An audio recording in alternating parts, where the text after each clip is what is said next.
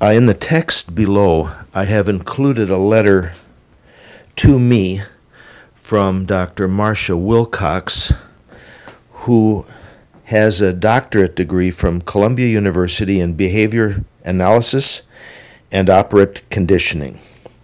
I've included this as information for people who may not understand how the electric collar can be used as positive reinforcement. Okay, this is an important day because it's the beginning of a short series of collar conditioning TART.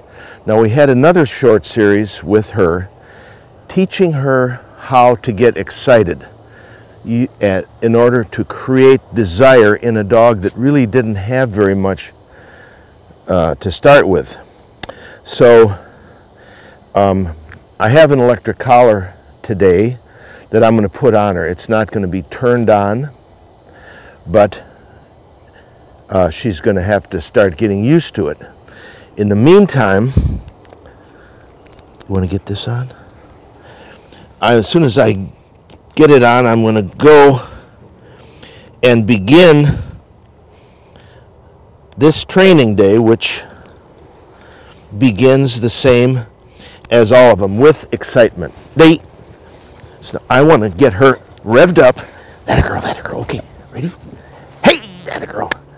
Good. Okay. Yeah. All right.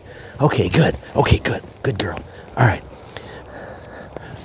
So, she's in a great frame of mind, and when you use the electric collar, you condition a command they already know. In other words, you cannot use the electric collar to teach a command. If I want her to sit, the electric collar isn't going to do anything for me. The electric collar is going to be used to reinforce or strengthen a command they're already doing. So,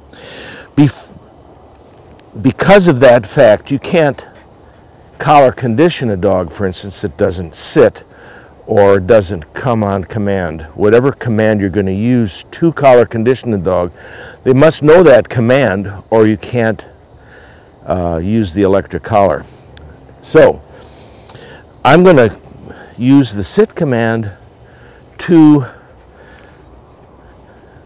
collar condition TART. So, in order to do that, I have to know that she sits. So I'm going to find out.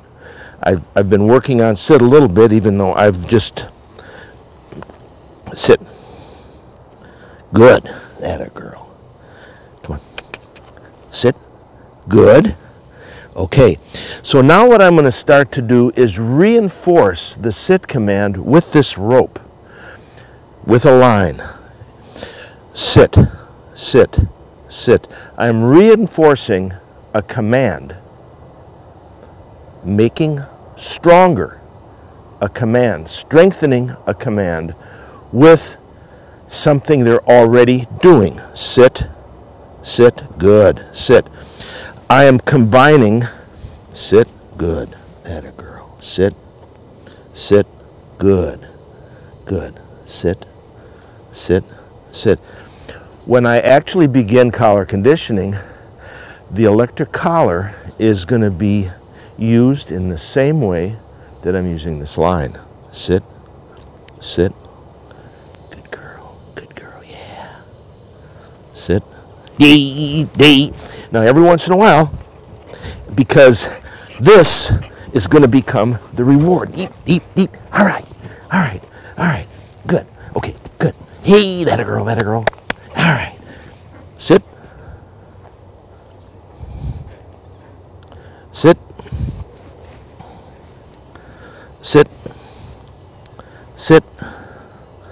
Reinforcing a command she's already doing. Sit. Deep. Sit. Good girl. All right. Good girl. Sit. Now, every once in a while, I go into excitement.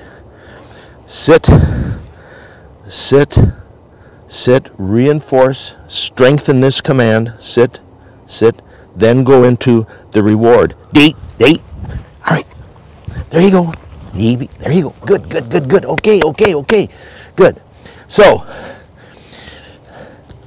day one, or lesson one, when you make up your mind you're going to use the electric collar, is to make sure that they have a thorough understanding of the command. Sit has to be known well by the dog before you use the electric collar to reinforce it. You know, the electric collar, I mean, I use the word magic. It is magic because it gives you a way to communicate with a dog that's far distant, maybe a quarter of a mile, half a mile away. If you can see them, you can communicate to them with the signal that is used between the electric collar and the dog. They get that message. And what we're going to do is create a signal that the dog knows is going to be followed by excitement or a reward. So this is a process. You know, it's easy to say, oh, I don't like that, or this is no good. Life is full of opinions, and sometimes people have opinions because they don't know the facts. You're going to see that this dog is going to be enriched because of the use of the electric collar. It's not going to take away from her, it's going to add to her. And you're going to see that in this little series. It's not going to be very long, maybe 5 or 6 episodes. But when we're done, she is going to be just as excited about the electric collar as she is this bumper, because they're basically going to be the same thing. Date, date. Ready? Ready? Fetch. Fetch. Hey, that a girl, that a girl, that a girl. Good. Okay. Okay, good girl. All right. All right. All right. Sit. Good. Sit. Sit. Sit. Reinforce a command they're already doing. This principle is crucial. Sit. Sit. Sit. Good girl. Very good.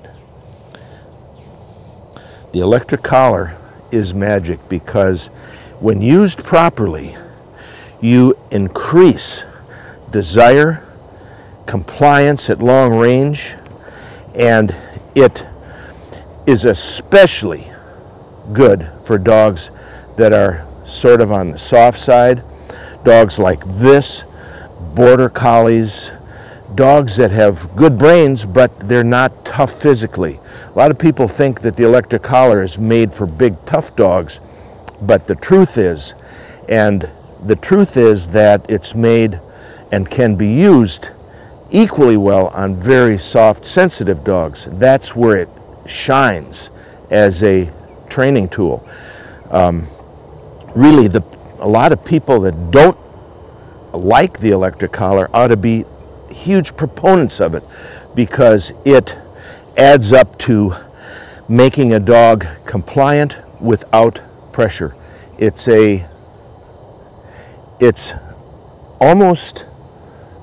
magic.